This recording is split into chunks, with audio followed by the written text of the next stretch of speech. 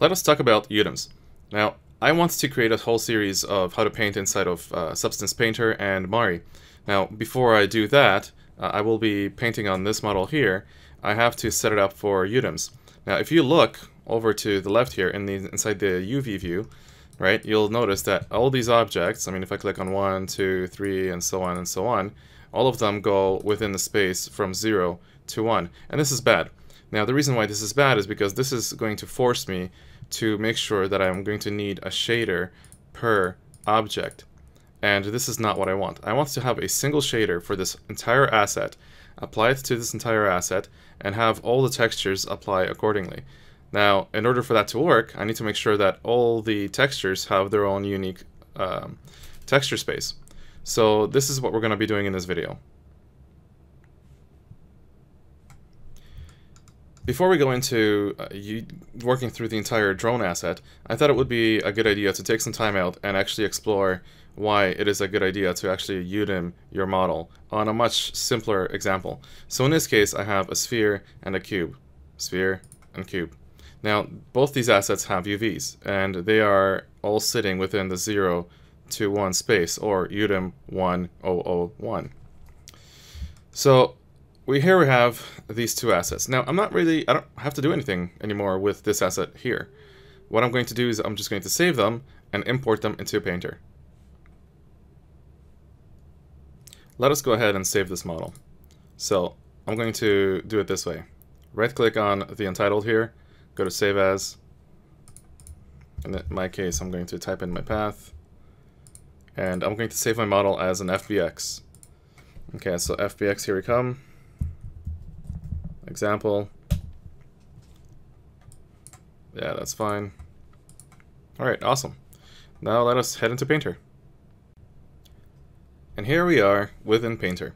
So the first thing you want to do is go into New, start a new project, right? Right now for mesh we have nothing selected, so let's find that mesh that we just saved, or that example file.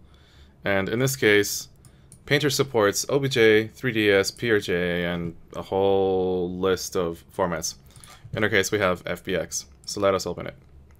Okay, now, do you want to create a texture per UDIM tile?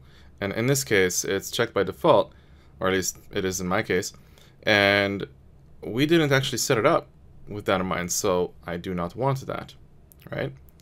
I want to show how not using UDIMs will fail. So, template, you know, honestly, it doesn't matter. But let's just go to PBR Metal Rough HQ, that's fine, and hit OK. So now we have our cube and our sphere. And as you can see on the left side here, on the texture set list, we have 1, which is basically the name of our shader. If I go back to Modo, and I go into the shading tab, you'll notice that I should have had a default shader. In any case, in my case, I guess I don't.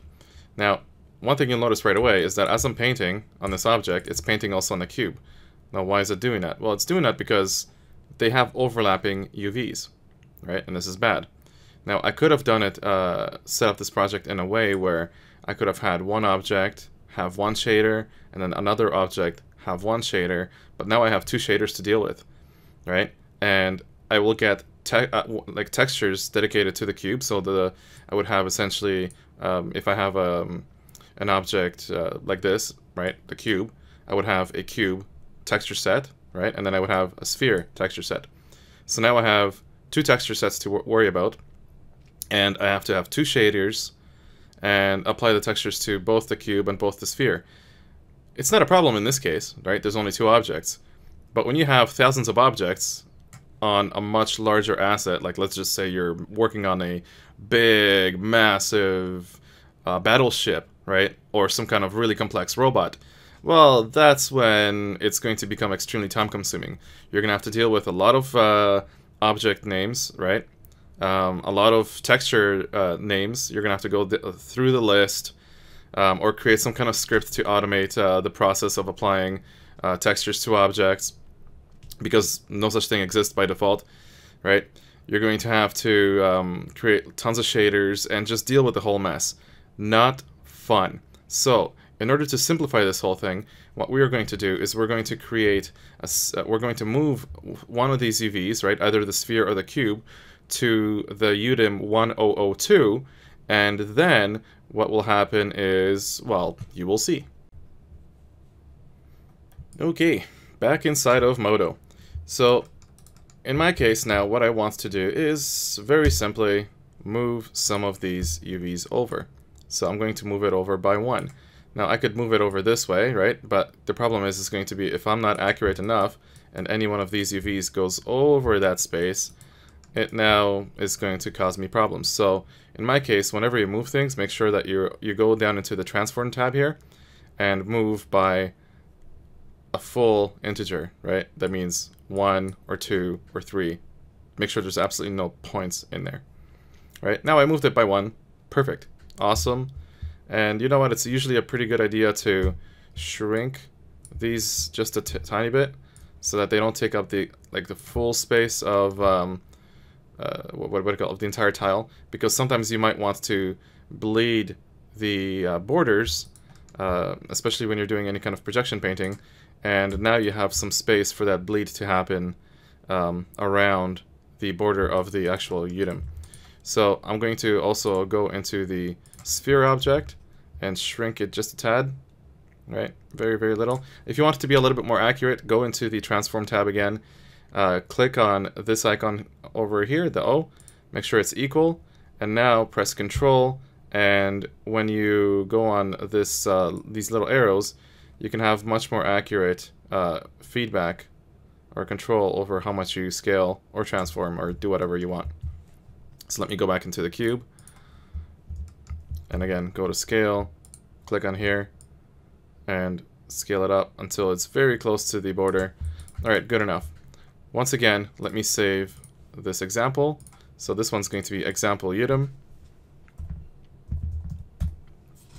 Okay, awesome. And let me go back into Painter.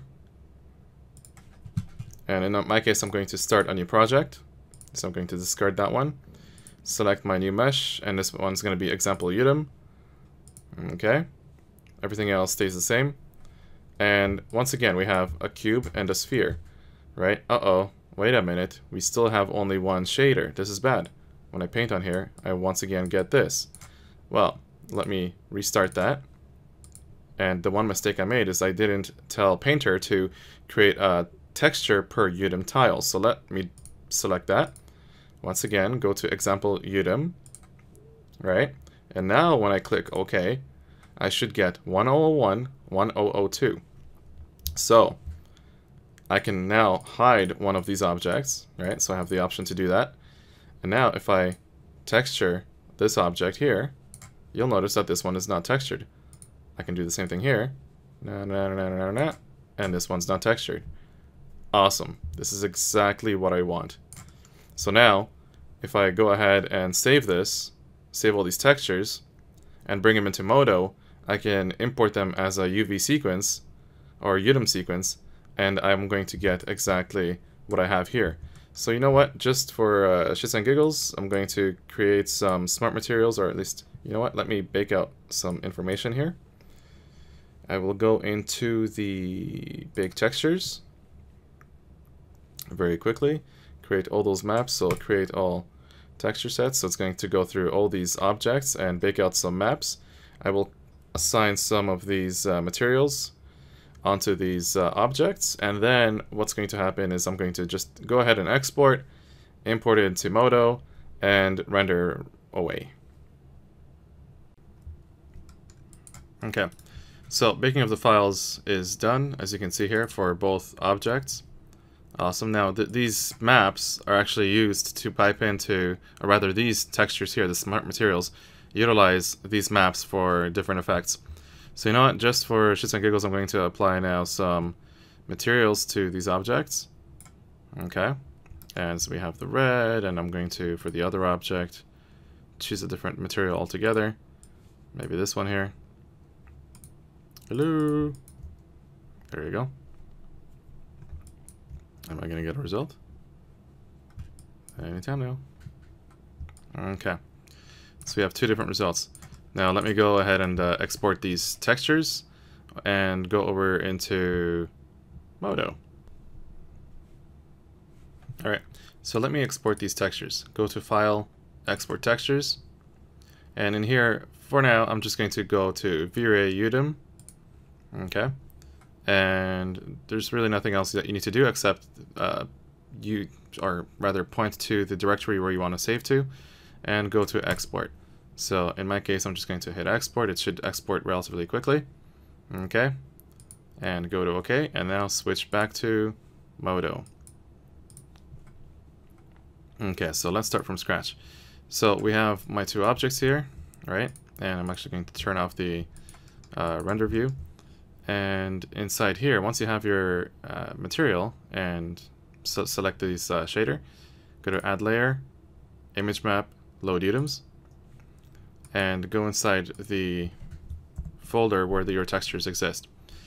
Okay, now in my case, I'm going to have to select both the diffuse, right? So example Udimm diffuse and diffuse, then there's 101, 1002. Select both textures and click open. Okay, and as you can see, I've just applied colors to both objects.